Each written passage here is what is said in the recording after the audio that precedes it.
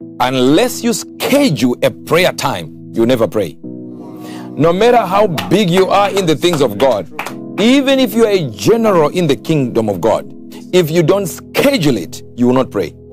You wake up and reach out for your phone and not reach out for God. It becomes so simple. You just wake up 4 a.m. and you just, my phone. You're already on WhatsApp. Who wrote what? Who said what? So you're constantly on WhatsApp. What is happening there? Because that's where your flesh takes you. Your flesh never takes you to a message.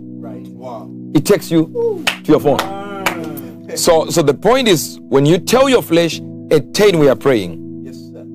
Even if your flesh tries to resist, it will try to resist a little bit. And like, I told somebody something very important. And I said, I also received it from Pastor Chris. He said, learn to love the thing that benefits you. Learn. Prayer, you don't like it. But guess what? It benefits you. Learn to love it. So learn to love the thing that benefits you. Amen.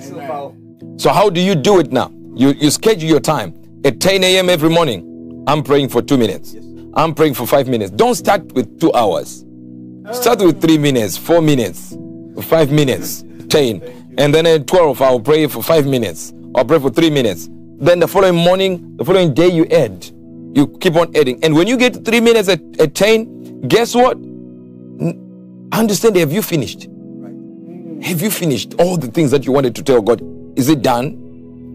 It's okay, let me just tell him this and tell him that. If you got there as a ritual, you have a problem. If you do it as a ritual, of course, time should be a ritualistic thing where you kind of attain, I'm going to be praying.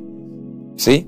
I remember when Pastor Alex Brito was asking me something like, from what time to what time do I need to pray? And it's actually something that links in the prophetic, because he was asking as we're coming here.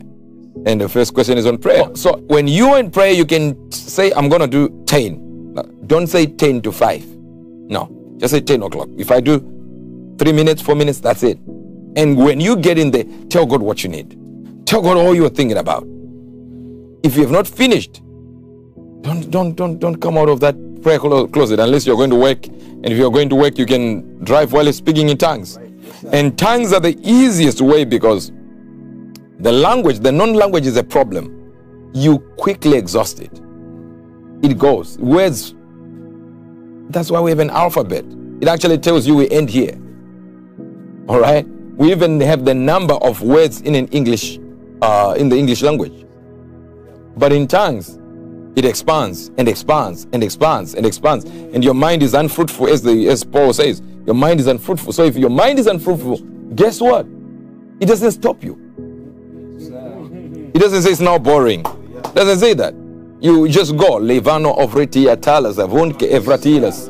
Zela injuna frota la giras. You see, when I'm doing this, it keeps on bringing new words into the atmosphere.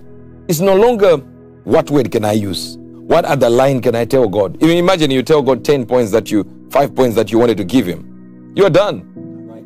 Now you're repeating yourself. Now it's boring. Now it's tedious. So the only thing you can do is you get into tongues.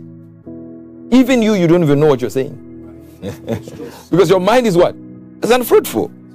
It's only after you're done, that's when you're about to enter those machine gun tongues towards the end there, then you realize, okay, I think I'm talking about this now. Yeah, it's that thing. I feel that burden going. That means that's what I said in tongues, and move on. So number 1, schedule time for prayer. Number 2, use tongues. Number 3, never tell yourself I'm finishing in 4 past. Should I say 10? If I do a 3-minute prayer, no. If I do 4 minutes, good. But while you do that, always remember number 3 point. What you do is tell God all you wanted to tell him. Just like a friend. Yeah.